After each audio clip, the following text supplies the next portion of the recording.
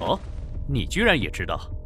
那件事发生到现在，快30年了吧？喂，到底什么事情啊？神神秘秘的。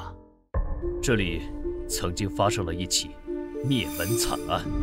30年前，古家村一户5口人一夜间全部惨死，尸体被分成多块，出现在古家村的各个角落。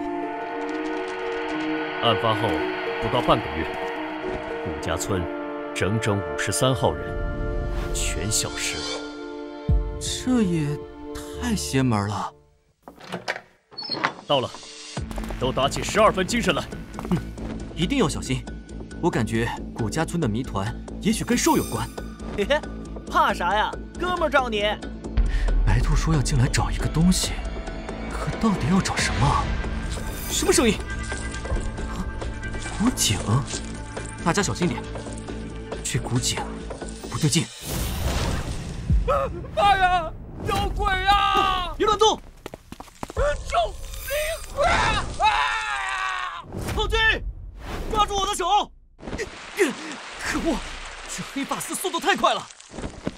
救命啊！胖子，别慌，哥在！我把胖子放开！帅哥，你千万别松手啊！子弹没用啊！不是刀神，麒麟，我们上！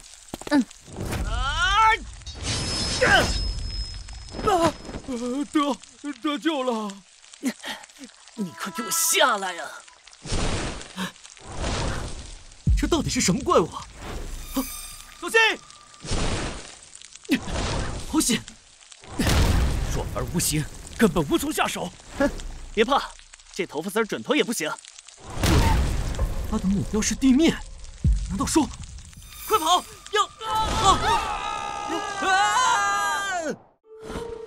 不会是下地狱了吧？醒了？啊，青灵，你没事吧？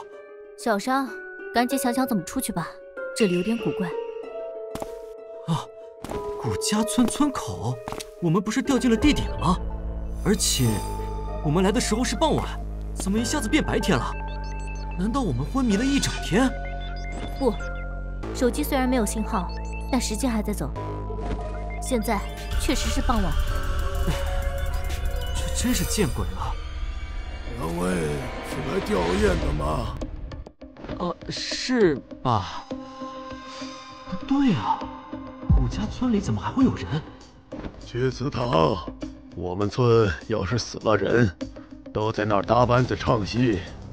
唉，华子一家死得惨呐，活生生5口人，一晚上就给分尸了。院子里、菜棚、树上、屋顶上，到处都是。华子的脑袋就杵在村口那碑上呢，惨呐！青灵，这石碑现在没有任何风化现象，甚至还有鲜血。刚才的大爷还说发生了凶杀案，你还记得黄警官提起的案件吗？30年前一家5口被残杀，你的意思是？没错，我们回到了30年前的古家村。来的时候这里一片死寂，现在却人声鼎沸在办葬礼。我们回到的是30年前分尸案发生不久后的古家村。高阳，我就知道你不会轻易的狗带。王子凯，你没事真是太好了。其他人呢？杨哥，我们没什么大碍，只是现在麻烦了。我们刚才试着往外走，但无论怎么走也走不出去。这是鬼打墙啊！这里好像有一个类似结界一样的东西。完蛋了！先别慌，哪怕是结界，也肯定有打开的方式。那我们赶紧想办法离开这里吧，搞不好那个头发怪又要来了。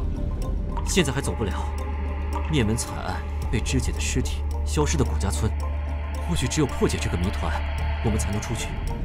你的意思是，组织的考验就是破解古家村这桩悬案？没错，这就是我们的终极考验，也是逃出去的唯一办法。第一步，吊唁，我们要尽可能搜索更多线索。30年前匆匆一探，没想到还有机会来寻找真相。哎，要命啊！早知道不来了。哼，胆小鬼！